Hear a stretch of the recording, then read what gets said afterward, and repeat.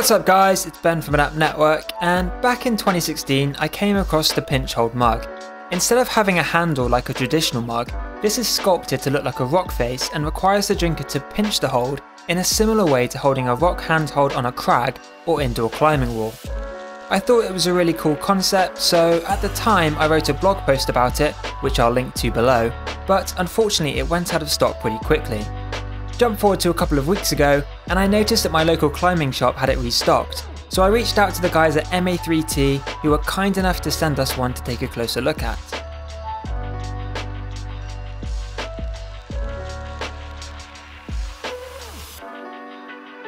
So this is not actually the first time I've taken the pinch hold out of the box.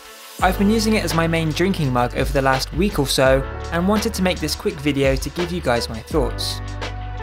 It's made in Stoke-on-Trent, which is about a 3-hour drive from where we're based in the southwest of the UK, and as you can see it's really good quality, fully ceramic with the handhold moulded directly into the design of the mug. Some other climbing themed mugs I've seen have an indoor climbing wall hold glued onto a ceramic base instead. I've heard that in some cases these can become loose if the adhesive is exposed to too much heat, like from a hot drink. So the good thing about the pinch hold is that there's no adhesive and the handhold is actually part of the mug itself. It's actually quite easy to hold, at least when using a standard 5-finger grip, and I haven't had any problems with the mug slipping or anything like that. But the varied shape of the hold allows you to try out a variety of different grips, some being harder than others. You can use different 4, 3 and even 2-finger grips, and because the handhold is asymmetric, holding the mug in your left hand opens up even more options. Though it's still fairly easy enough to grip the mug using a full 5-finger grip for left-handers.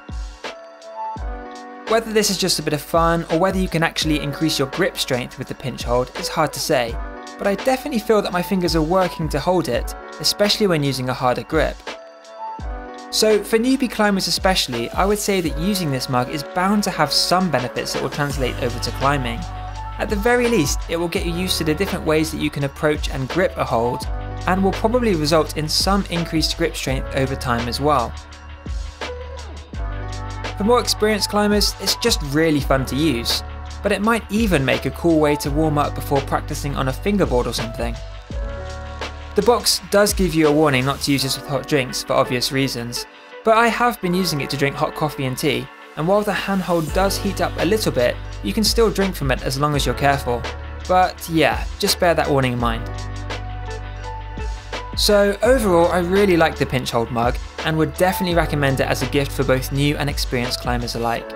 It's currently available in a handful of climbing shops across the UK, but Dick's Climbing is also selling it on Amazon for £22.99, and I'll leave a link to that in the description below. As far as I can tell, this is also the best place to get one if you're in the US, with the total cost including delivery coming to about $40. I'll keep an eye out though, and if a shop starts selling them directly in the US, I'll add a link to that in the blog post. Anyway, I hope that answers any questions that you might have had about the pinch hold mug, but if I've missed anything, feel free to reach out in the comments below, and I'll see you guys in the next video. Happy climbing!